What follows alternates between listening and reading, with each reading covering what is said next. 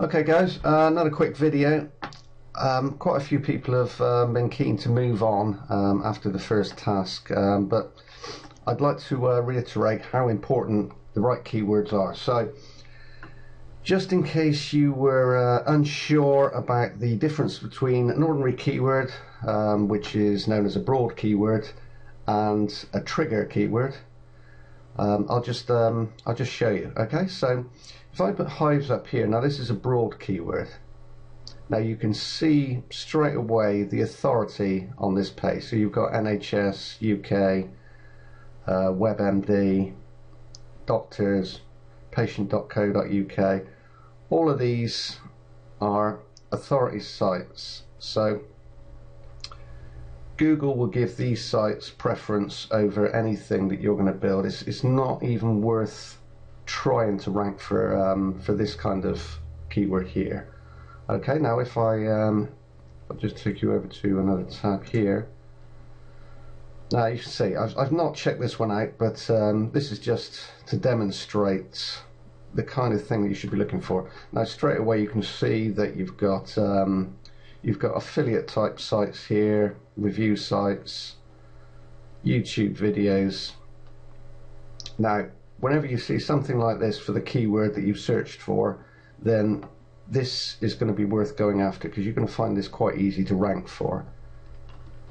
Okay, so do your keyword research, look for low competition, look for the highest search you can get, but don't fixate too much on the search totals. I mean, anything over 400 is going to be worth chasing if you're looking for that in the Google Keyword Planner.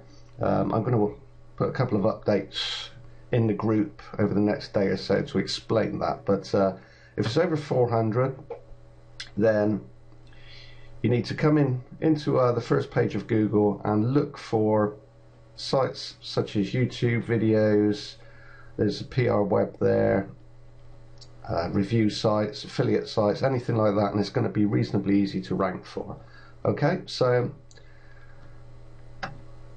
let me just also say that see how can I get rid of hives fast? I mean, that evokes an action straight away. So the kind of people that are searching for this key phrase, they've already done their research, they're ready to buy, so they're just looking for the best solution. So if you can put your site up there and it provides a quick solution to their problem, then they're more likely to buy. If, for example, if we go back to the broad phrase, now anybody could be searching for this.